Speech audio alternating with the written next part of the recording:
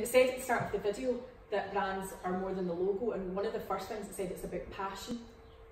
So we will talk about that in the questionnaire later on, about your passions. We're going to try and personify your brand, and I'll explain that.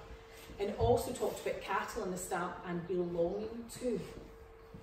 So how do you think that works now? How do people use brands now in that sense of belonging to, that people want to belong to something? Because people, the general public generally love brands. Think about well, any age, let's not be ageist. Denims, jeans, call them what you will. Anyone got a favourite brand of denims or jeans? Chris, would you wear jeans from Tesco or Asda? I heard you laughing. Yeah, I was putting the wrong demographic. Well, my husband would, and he should, it cost me a fortune. So G-Star's his thing. And if they're not G-Star jeans, which I think they're about £100 a pair, and I keep explaining, you can get a 3 pair next for that. Because he's branding himself, because he's belonging to a set of people. What do you think it is? How does he feel if he's wearing that brand with his brand associated training shoes? He feels good, right? It makes him feel good. So he likes to belong. Right? So you would like that we enjoy using brands in a whole variety, in a whole different set of ways. Now, whether it's or not about the food that you buy for your children, and knowing that maybe that it's organic or that it's local and you're supporting a local business, that makes you feel good. So we like, consumers like to belong to brands, but we like our communication to be really easy and clear so that we can identify the brands that we want to belong to and why we want to belong to them. So actually, that's your responsibility to tell consumers why they should want to belong to you. Now, there are lots of ways to work out what your brand should be, and some of them are quite academic, quite boring. So, you know, we can talk about your culture and values, we can talk about your differentiation.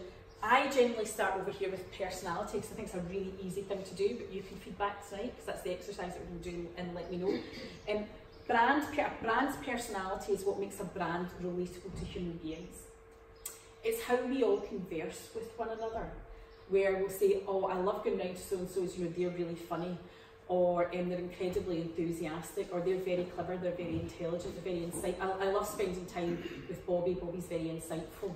And we describe a person and we're attracted to them by the certain traits, and also how they look and how they make us feel. How consumers make decisions, and this has been academically researched, but 80% of your decisions are based on how something makes you feel. And that's to some extent why social media works so well, because we can hit buttons like or emojis that do this, and we can express how we feel. And in fact, actually, trying to communicate in social media before we added emojis was really quite difficult, because like is not the only express, it's not the only way that we feel. And then somebody puts up a post about the dog stand, and you're like, do you hit like? Yeah. So it's quite difficult mediums to. So successful brands develop personalities, and they speak to us, whether it's through a radio advert, a post on Instagram, through a TV advert, or even a magazine. They personify themselves, because that's how our brains are wired, so that we can relate to them and understand whether or not that's a brand that we would like.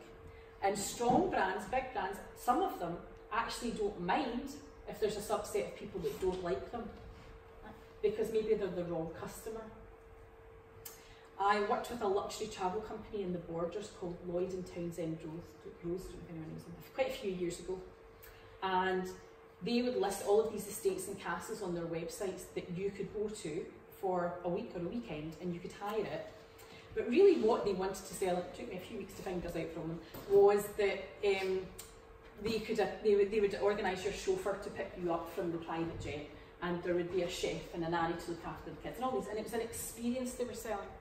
But what happened was, because they got all the properties sort of up front and centre, people like me were saying, oh, now if 10 of us stayed there and we divided that between 10, and you brought a curry and you bought some more, we could stay in a castle, and that would actually be as much, that'd be cheaper than staying in town. Would you want to go? So the phone rang off the hook, and he said to me, they're the wrong customers, because I don't want to, you know, they can go straight to the property and rent the property. I am selling services. Now, the problem he had there was he was just he put the wrong things on his website, but you can sometimes have the wrong customers.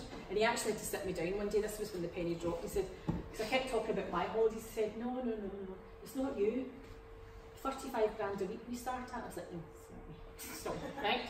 It's not me. So we're going to focus on, put a lot of this to the one side, and we're going to focus on developing a brand personality so that we can make your business relatable.